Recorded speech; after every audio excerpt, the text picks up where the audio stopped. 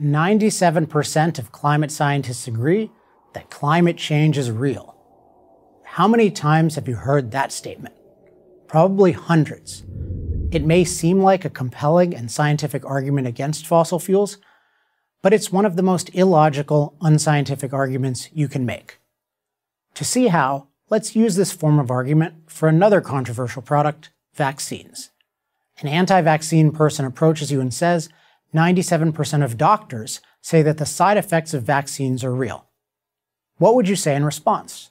You'd probably say, yeah, but the benefits far outweigh the side effects. By saying that 97% of doctors agree that vaccine side effects are real, without mentioning any of the benefits of vaccines, the anti-vaccine activist is trying to get you to look at the potential dangers of vaccines out of context. When fossil fuel opponents say 97% of climate scientists agree that climate change is real, they are doing the same. Yes, using fossil fuels for energy has a side effect, increasing the amount of CO2 in the atmosphere. Okay, but what about the upside? In the case of fossil fuel, that upside is enormous. The cheap, plentiful, and reliable energy that makes modern life possible, and at a scale no other energy source can match.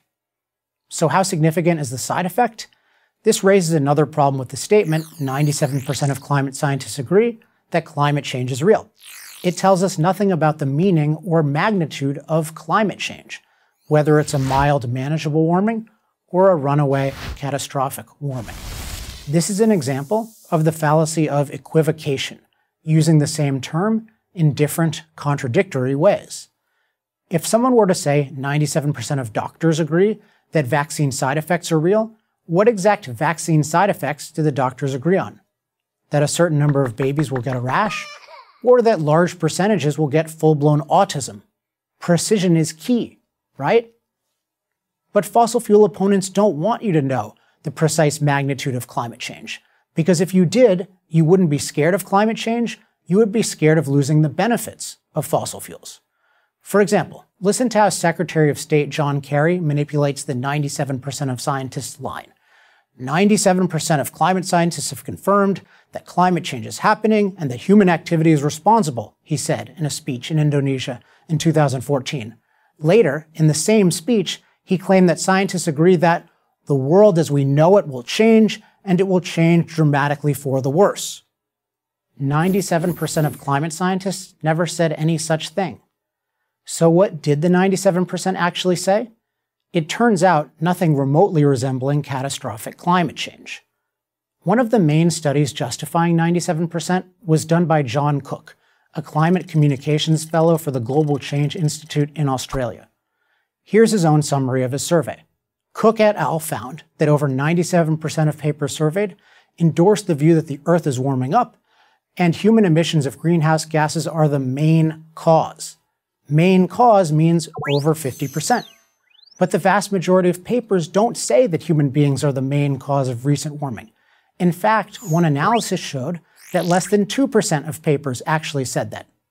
How did Cook get to 97% then? First, he added papers that explicitly said there was man-made warming, but didn't say how much.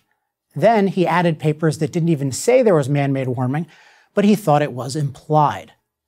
A scientific researcher has a sacred obligation to accurately report his findings. Cook and researchers like him have failed us, as have the politicians and media figures who have blindly repeated the 97% claim to support their anti-fossil fuel goals. How can we protect ourselves against this kind of manipulation? Whenever someone tells you that scientists agree on something, ask two questions. What exactly do they agree on? And how did they prove it? I'm Alex Epstein, author of The Moral Case for Fossil Fuels for Prager University. To subscribe to our YouTube channel, click here. To help keep our videos free, donate here.